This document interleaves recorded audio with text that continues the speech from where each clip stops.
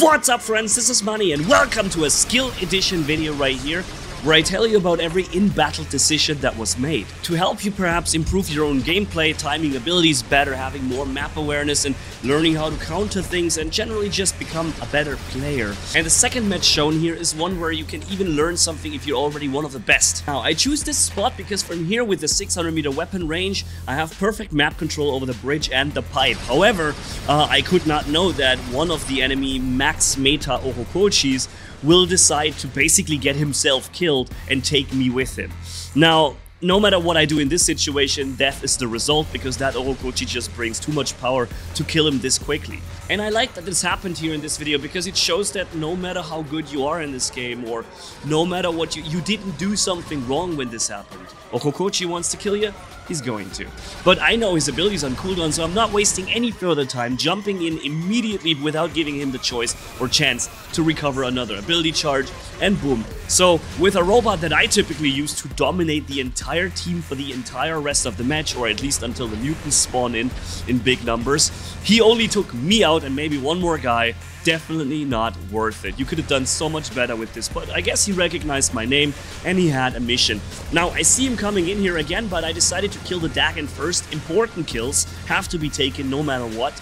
And now that his ability is on cooldown, which I also know, I do the important damage down to last stand. Of course, once again, I die because the invader doesn't function anymore when you can't heal his HP back with rust effect. But now again, I know his ability is on cooldown, so I just jump on him and pop him real quick. So there he goes, two of his probably most powerful, most important robot for this match. And I would argue that these things did not nearly as much as they should have done for his team. But hey, maybe he's got 5 Orokochis and he doesn't care, right? I mean, there are players like this. So generally what's important is don't make things personal because you recognize a name or the same person again. Stay professional. Now I see him coming in here again. Of course I time my ability so that once he lands exactly as his Orpheon shield drops, I'm jumping in. I could have tried to stay in the yellow shield, but the yellow shield didn't have so much durability. I drop him, finish him off, and get that teleport back as well. Now, while I'm looking around everywhere, getting my map awareness together, I know that there's an Orokochi in our base, and it would be healthy to jump on him, but I decided that my team should be able to handle it, and I instead jumped down here. I saw the enemy Scorpion just teleported away. I didn't know it was a Scorpion, by the way. So what I'm doing, I'm just gonna wait here. I wait here and I just take him out. What I didn't know is that I'm in the meantime getting attacked from behind by the Dagon, and that I take a full salvo of a Reaper Crisis setup in my back. Now, unfortunately, we died, so jumping into the next one and activating Execute immediately here against the Orokochi, a kill that is important to be made. Yeah, that did not allow him to get another ability charge. Then I was also trying to apply some damage to the Orpheon, but now I strategically withdraw because I understand the guy is about to get his next flight and there's no reason to follow him any further. I have no shield break, I have no way of attacking him in the air, but what I can do is time my advance and attack so that once he lands, I follow him out here. Now, Ultimate Avengers bypass 100% of resistance, which means that I can execute him even during his last stand if I just shoot a tiny little bit longer. And now I notice another Orokochi coming in. My Avengers are almost on reloading, so I decide to withdraw. But you see I have a lot of corrosion on me, and in order to get rid of that you have to have phase shift. So I'm using it right here, even though there's no tactical reason to use it. It's really just to stay in the game, and now it's on a long cooldown, but it's okay because we're with our team. This is something you should always consider, especially in team deathmatch, that they make things more easily for you or possible if you stick with them. You see, for example, this Orokochi, we're dropping him so hard and then pop goes the Execute at 30 or 20% HP, not allowing him to get any more ability cooldowns out or whatever, just making sure that guy is gone. Now, again, we can keep playing around, even against attacking Orpheons, with the stealth ability, with the phase shift, and cycle these abilities smart in a way that we basically get a job done, kill important targets on the map, and still come out without any real damage taken. For example, activating the battleship now, because we're attacked by 2 players, one of them heavy firepower from a Dagon, but I get rid of the Dagon, execute him, and that shield was there for me if I needed it. Now, unfortunately, no firepower actually came in at that time anymore, but I didn't know that, so better have it and not you need it, right? So now, maybe not the smartest idea, coming into the enemy base, doing exactly the opposite of what I've just told you, not using my team to cover me and help me out. But I decided that I can probably do it with this really powerful Lynx here, and I phase shifted out of the corrosion again from the Ares. Now we're attacking a Mutant Titan, a very important target, and hiding behind the wall from the enemies coming from the other side, because they are trying to shoot me, all of them. Finishing off the Ophion first, which I already still remembered that I almost got him before, and I was just waiting for him to land. Then again, getting hit by all things at the same time, getting lifted and EMP'd. Just hammering the phase shift button to get out of that, and then replacing the phase shift with the stealth ability. After that, I'm replacing the stealth ability with the battleship shield to block once more a full salvo of the Newton. To drop in 10% more for the execute would be the goal here, but I made a mistake. I moved out with my ability coming active, but I underestimated that all 3 other guys right there had nothing else to do but to wait for me to leave cover for just a split second. So I got killed immediately and basically died with a full stealth ability active. That hurt me a lot, because that stealth ability would have easily allowed me to drop that entire Mutant Titan there, refilling my health with a Kestrel drone, and basically kept on rocking for probably a long time. But yeah, 1 second of exposure was too much in this case. Jumping in here very offensively, again, something you should not be doing. Typically I can do this very well with this Rook. What I didn't see, or well, take into account, is that the Ares has Damper and Tamer on it. That means there is no healing for me. And of course there's already 2 freaking mutants, so I'm lifted up in the air, no control over my robot the entire playtime. I'm still able to jump on that before I land, trigger my flight and get that Newton out of the way. But you see I'm dying and my gray HP is so high up. I could be restoring so much health by popping shields, but the Ares constantly applies 30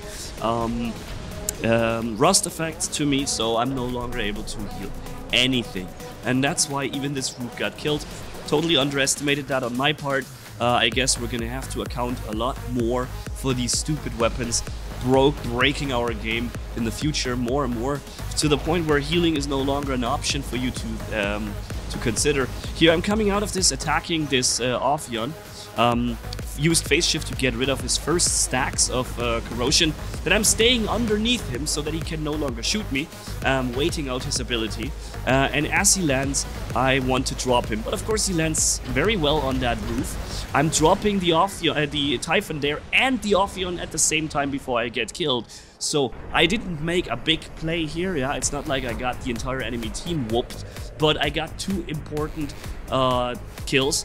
That with a Skyros is not necessarily the type of thing you would expect, but I'm just not the guy who sits back in the base and waits for the enemy to come over to our side. That's just not who I am. However, of course, the enemy was extremely comfortable with that exact playstyle and 3-on-1ing me every single time. I did more than absolutely nothing in the game. That's team deathmatch for you. Anyways, we did 6 million damage, 16 kills. We pretty hard carried this match, but it was not enough for a win. The enemy just had too many of those Okochis, too many of those Newtons, and too much of this rust effect weapons. Now, this gameplay you're seeing, you've already seen it before, but I didn't use this excellent gameplay here yet for a skill episode where I give you an in-depth strategy analysis about every action done by me.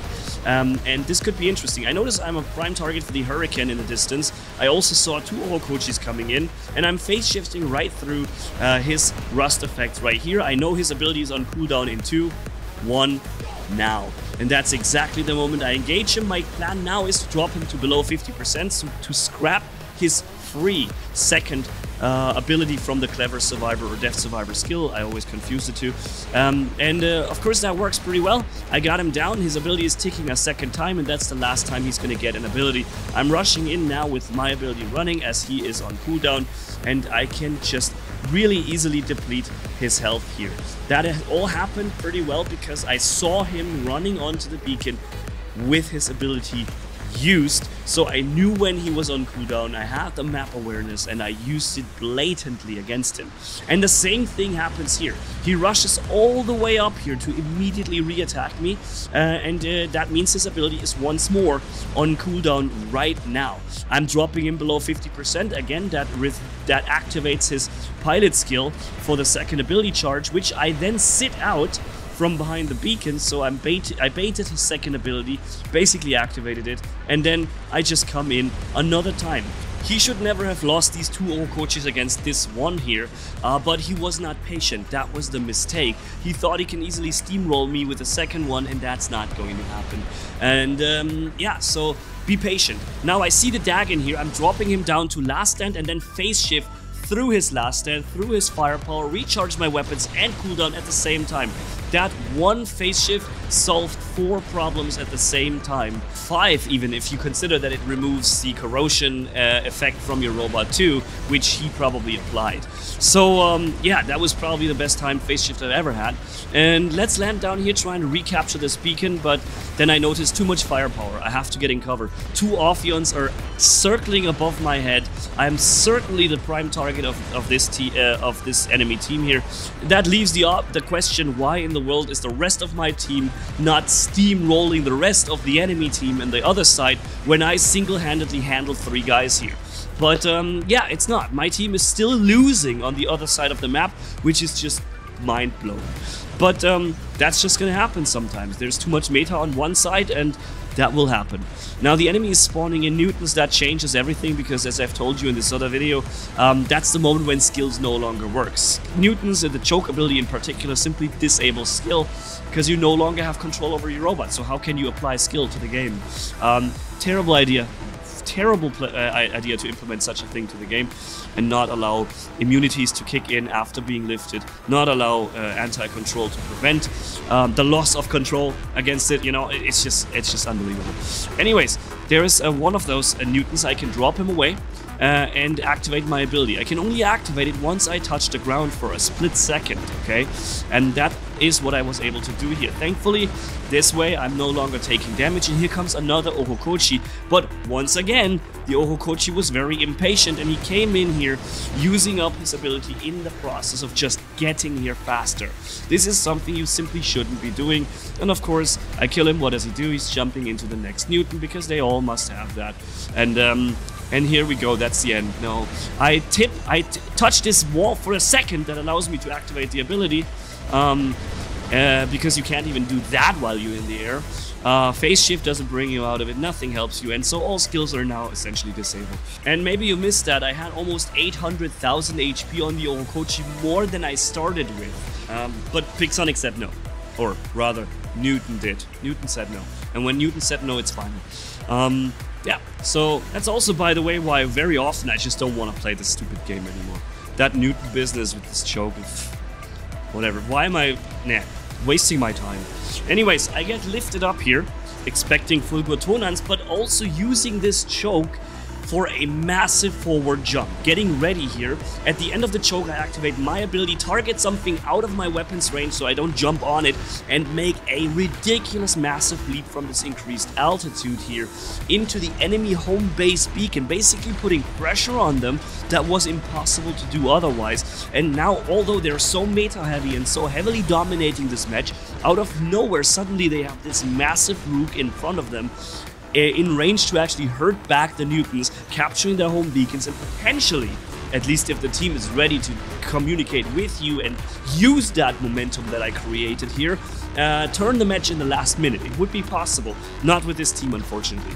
I also was able to bait the jump of the Luchador, to bait his reflector, and then drop him pretty fast, despite all the firepower coming in from 2 Newtons and a Reaper Crisis setup at the same time. Now, unfortunately, I am again lifted, because again, no immunity, stupid game, and I cannot even activate my flight to get higher and jump on this beacon to capture it. And as soon as I leave it, another guy is back on this one. That was a lost cause, man. This map was just a lost cause. From the beginning till the end, my team was just pummeled to death by meta. But it still serves as a good example of, I think, skill moments or doing the right things in the right time that define the rest of this match, or basically success. allowing you to get much more out of your robot than you would normally if you weren't paying attention to things like that, or abusing other enemy cooldowns and weaknesses perhaps. 13 million damage, 11 kills, 4 beacons capped. That was a pretty good match, but we never saw light here in this one. Anyways, ladies and gentlemen, thank you all for watching. We lost both matches. That is very unusual, but well, it's part of the game, and it doesn't mean that you did a bad job, because in fact you can do an incredible job and still lose the game, because it's a team game with 6 versus 6, right? And they can compensate for your performance, but so can you for the performance of your teammates that is not as high, and it's kind of the reason for these episodes. Anyways, thank you for watching, guys. Catch you in the next one. Manni signing off. Bye bye.